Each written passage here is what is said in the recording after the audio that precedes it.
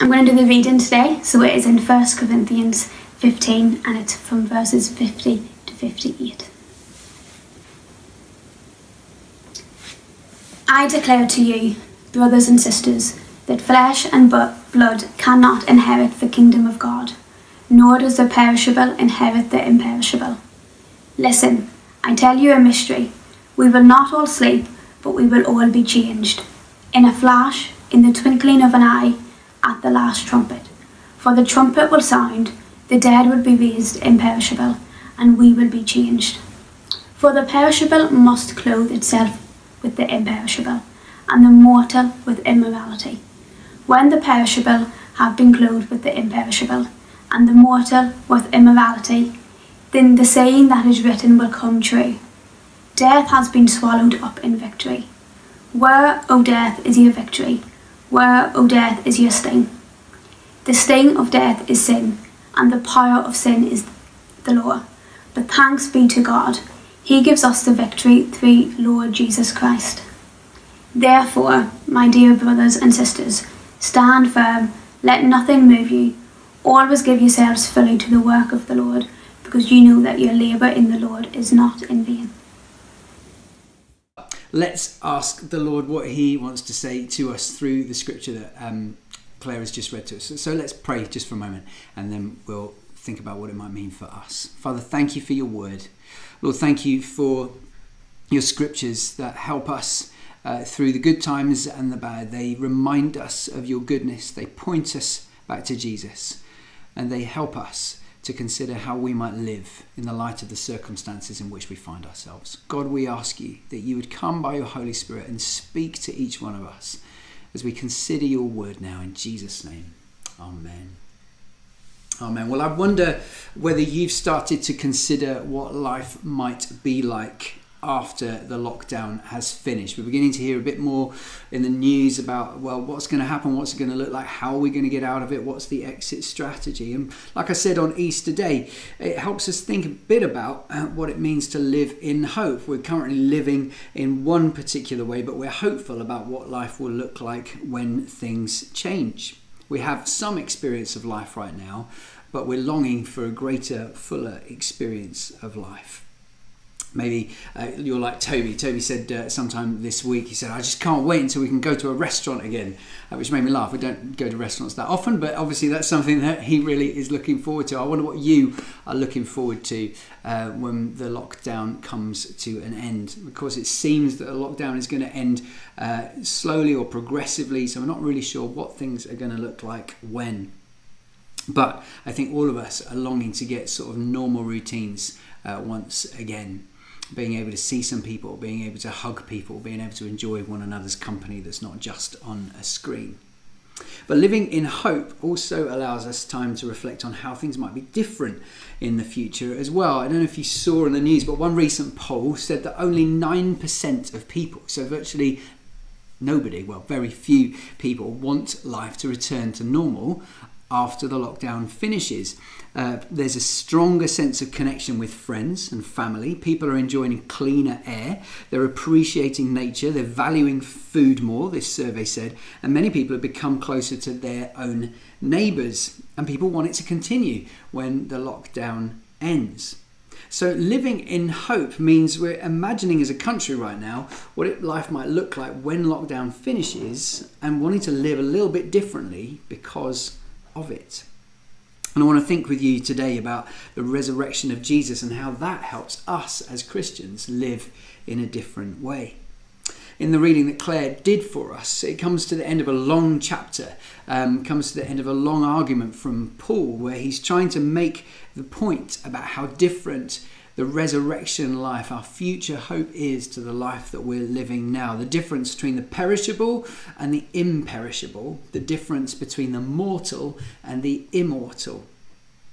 And in earlier verses, he uses the analogy of seeds. Now, I never claimed to be a very good gardener, but a couple of weeks ago when we knew the lockdown was happening and the food shortages hit and we weren't quite sure how long that was going to take, we thought, all right, let's try and grow some of our own food. So we bought some tomato seeds and we bought a couple of other seeds as well. And a couple of weeks ago we sowed them, and if you saw my Instagram story yesterday, I got a little bit overexcited because there's some tiny little green leaves growing up out of the ground. These seeds that had been planted had started to grow.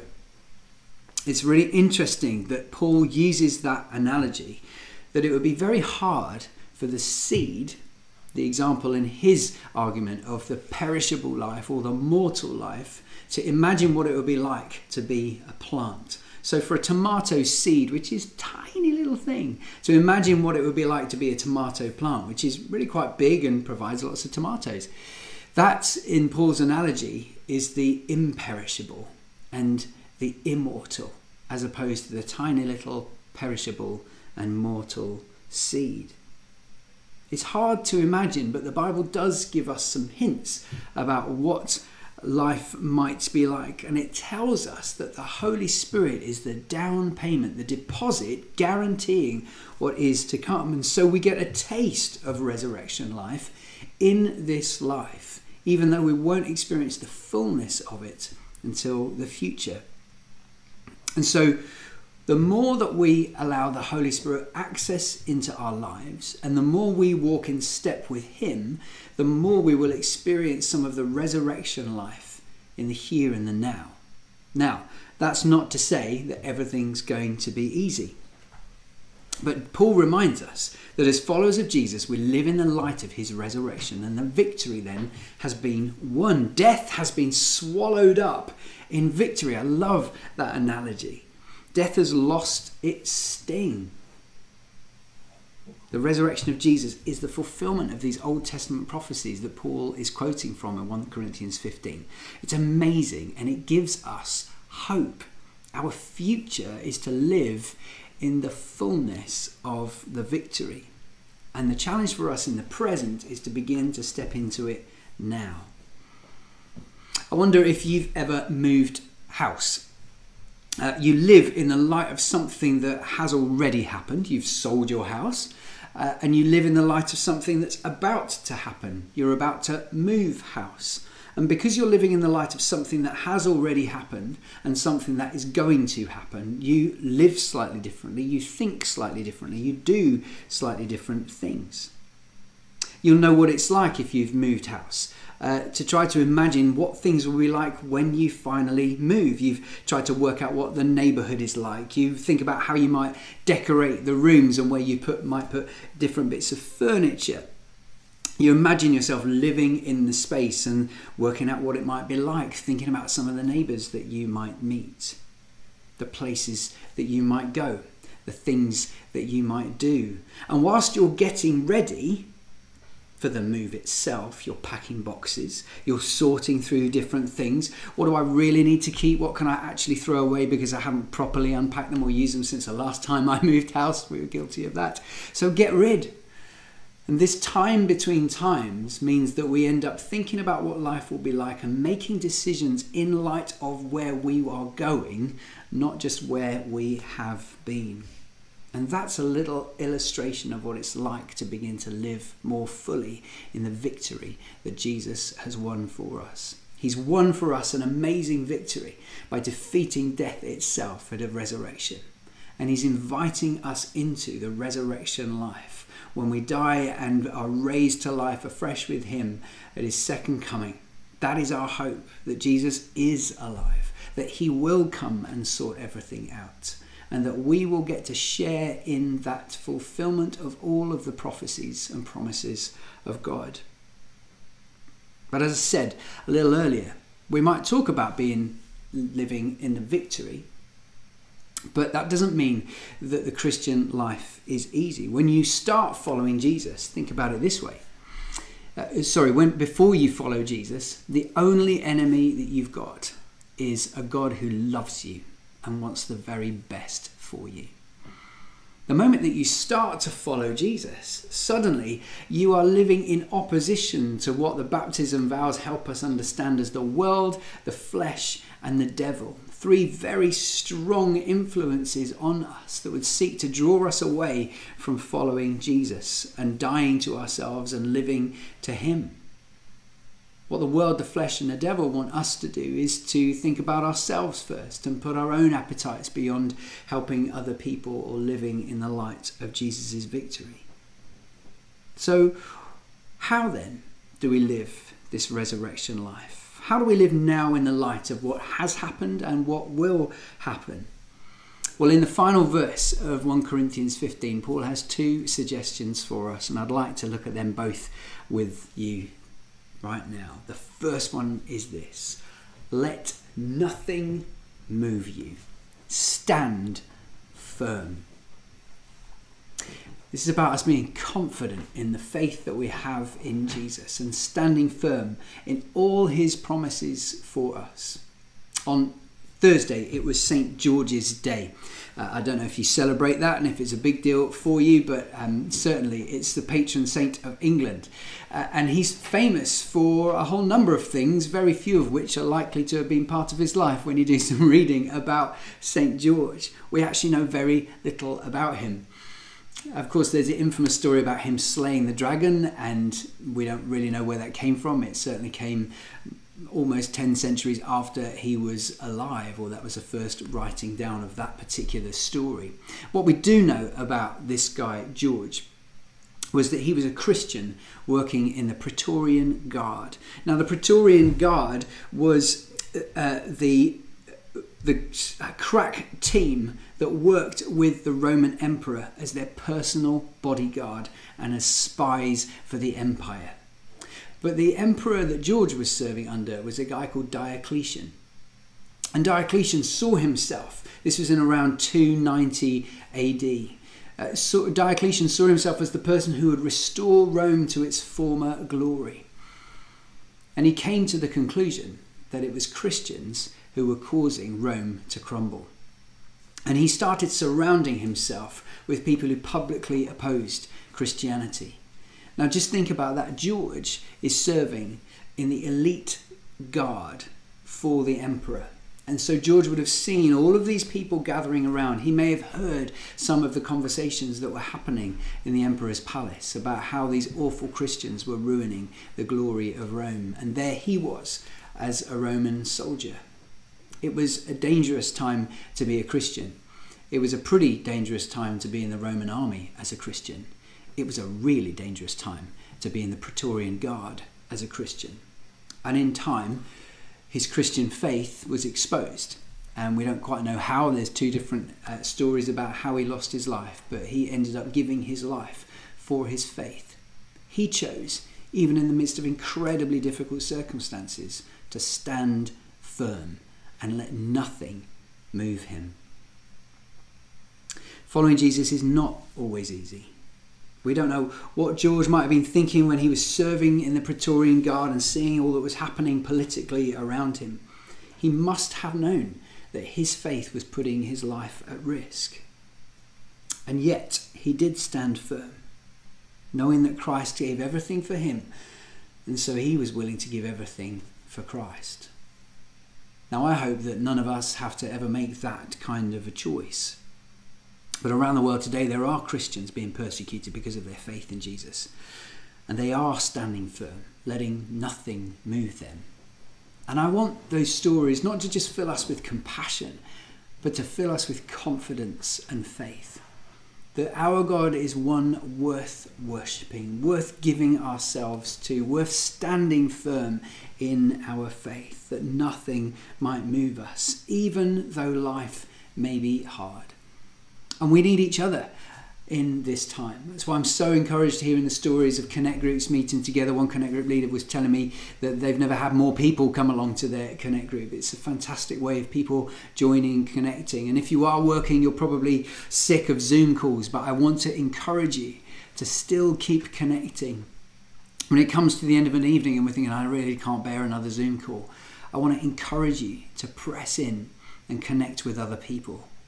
Because when we support one another, it means that we're more able to stand firm and not be moved. We can inspire one another to live a life of faith, confident in the victory of Jesus, even when we might be going through hardships. And that leads us then to the second point that Paul makes. Stand firm, let nothing move you, he says, And then the second thing, always give yourselves fully to the work of the Lord, because you know that your labour in the Lord is not in vain. The work of the Lord is to see his kingdom come here on earth as in heaven. It's to see others come into that resurrection life. It's to pray and to serve and to witness, to share, to love others and to work with Jesus as he is making all things new. To be a prophetic voice in stewarding creation, to help other people, looking after the poor and the vulnerable and sharing the good news of Jesus. So thank you to those of you who filled a bag of hope. Thank you to those of you who have thought about doing it but haven't got around to it yet. Please, I want to encourage you to fill a bag of hope. Buy those 10 items in the supermarket. Drop them off in one of the bins outside the church when you're able. I would argue that that is essential work as we seek to be a blessing to others. And if you need to, you can blame me if you get stopped by the police. I'm really happy to answer for you in that. So thank you to those of you who've done Bags of Hope. Please, let's keep going on it. And thank you to those of you who sign up to help with Alpha. And please, let's use tomorrow as a time to fast and pray, because we want to give ourselves fully to the work of the Lord. We don't just want to waste the time that we've got in lockdown. There's so much opportunity to watch all sorts of things on Netflix or other streaming services, to spend time hanging out with friends on Zoom or social media. But how about taking 90 minutes to ask and to think about the answers to some of life's biggest questions? Let's use this opportunity to invite people to think about Jesus, to think about life's biggest questions. Let's pray. Let's fast. Let's give ourselves fully to the work of the Lord. It means asking, God, what would you have me do with this time that I've got? Now, many of you, if you're key workers like Claire or some of the other healthcare professionals that we've had, or you're in another key working industry, then, well, God bless you. You keep working as hard as you are, and we'll be praying for you to be sustained and encouraged in what it is that you're doing. But if you have got time, then ask the Lord, what can I do with this time? How can I be a blessing? And like Lizzie said earlier, thank you to those of you who are volunteering and trying to support other people and using your time to acknowledge and serve others. Now, along with us launching Alpha this week, Alpha UK did some advertising in London just during this season when they were starting to do Alpha online. And literally hundreds and hundreds of people have started to do Alpha. They're wanting to do the same in Manchester. In fact, they're going to do the same in Manchester. And Simon's working hard behind the scenes to try and help set up different Alphas so that we can respond to possibly hundreds of people in Manchester wanting to learn more about Jesus. What does it mean to give yourself fully to the work of the Lord? Maybe this week it means emailing Simon and saying, hey, I'd love to be involved if there's any way that I could be. For those of us who have time, let's give ourselves fully to the work of the Lord. For those of you who are key workers, you're already giving yourselves in love and service to others, and I encourage you to keep going, keep doing it, keep pressing in and loving and serving the Lord. This is how we live the resurrection life. We stand firm in our faith and we give ourselves fully to the work of the Lord. Standing firm in faith, giving ourselves fully to the work of the Lord. Now, we celebrate and worship a God who is alive and is at work. Last week, we offered the opportunity for people to pray for some healing. We asked the Holy Spirit to come and said, if you've got a particular pain, then please lay a hand on wherever that pain might be. Somebody texted us during the week and said that as they did that, they experienced a level of healing that they weren't expecting when they prayed for that particular thing to go. We serve a God who is real. We serve a God who is at work. We serve a God who loves us and gave everything for us. And so let's be confident in what it is that God has given to us.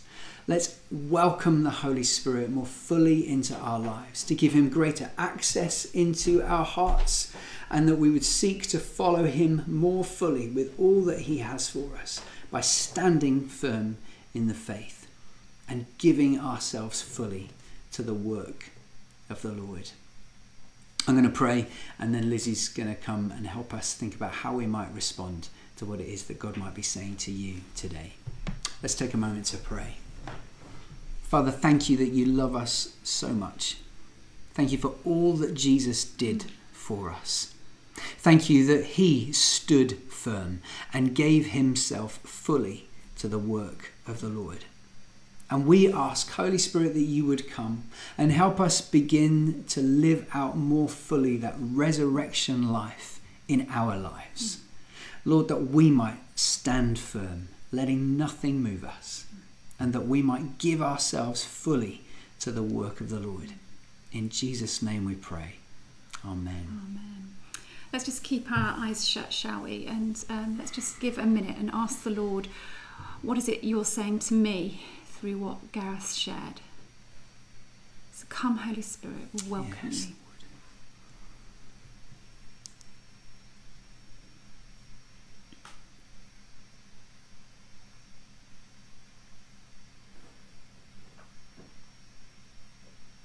Thank you, Lord.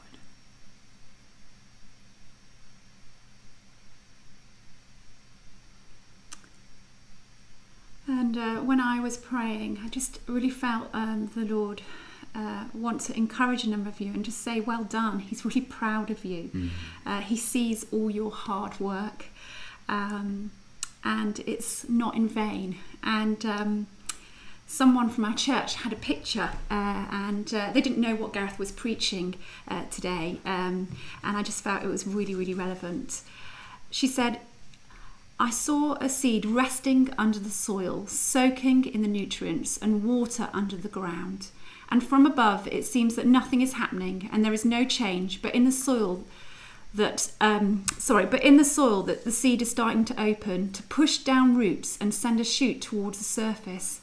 However, to the observer above ground, it still feels as the days are passing with no change. Finally, the shoots start to poke through to the surface and continue to grow. Unstoppable, rapid, luscious new life springing up all through the soil as far as the eye can see. And she said, I think it's for those people who are starting to feel stuck, or like there's nothing happening with this lockdown, or maybe in their life, that they're just waiting and seeing no change. But God is saying to trust in what we can't see right now. He's working behind the scenes, and we'll see the amazing life, new life coming through. Thank you, Lord. And I just found that so encouraging, and I hope you do. Your hard work is not wasted as you stand firm, like Gareth was sharing, letting nothing move you and giving yourself fully to the work of the Lord. It's not going to be wasted. And I had a picture also of someone being like glued to the floor. They felt they were glued to the floor, like they were in shock. And they could see everyone else around who were doing incredible things. And they just were like, but Lord, who am I? What have I got to give? And I just felt the Lord want to say he has made you uniquely. Everyone's journey is different, and he has given you gifts. Ask him and he will show you what you can do. He has gifted you so beautifully, and all of us in so many different ways. So ask him. So Lord, show us, Lord Jesus, right now, what is it? Yes.